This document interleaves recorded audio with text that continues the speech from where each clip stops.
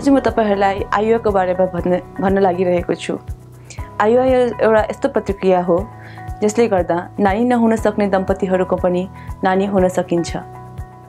IUI गर्नुभन्दा अगाडि कतिवटा जाँचहरु आवश्यक हुन्छ, जस्तै महिलाको निम्ति एउटा TVS हुन जरुरी छ।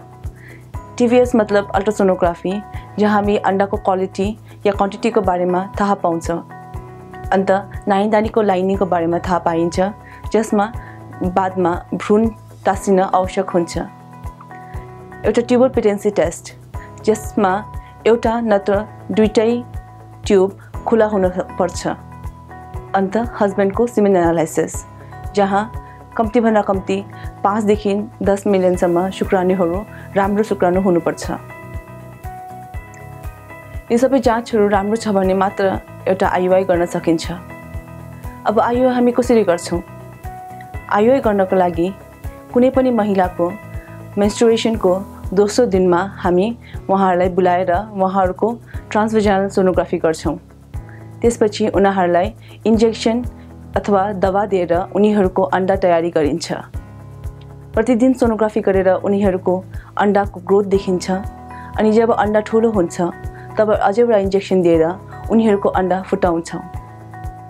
अंडा फुटेर त्यो अंडा गएर ट्युबमा जान्छ। त्यसै दिन हामी हस्बेन्डको वीर्यबाट राम्रो शुक्राणु निकाल्छौं, अनि त्यो शुक्राणु पिपेटद्वारा नानीदानी भित्र हालिदिन्छौं। त्यो शुक्राणुहरू त्यो नानीदानीबाट ट्युबसम्म आफै जानुपर्छ। धेरै शुक्राणुहरू गएर ट्युबमा जान्छ, अनि एउटा शुक्राणु गएर अंडासँग मिलन हुन्छ। त्यसपछि त्यहाँ भ्रूण बनिन्छ, जो 2-3 दिनसम्म ट्युबमै बस्छ। त्यसपछि त्यहाँबाट गएर नानीदानीमा टाँसिन्छ। बिस्तारै बिस्तारै ठुलो हुन्छ, अन्त 9 महिना बाद हाम्रो नानी जन्मिन्छ। यसरी हाम्रो IUI गरिन्छ। तर राम्रो भन्दा राम्रो सेन्टरमा पनि IUI को सक्सेस रेट खाली 12 देखि 15% मात्र हुन्छ।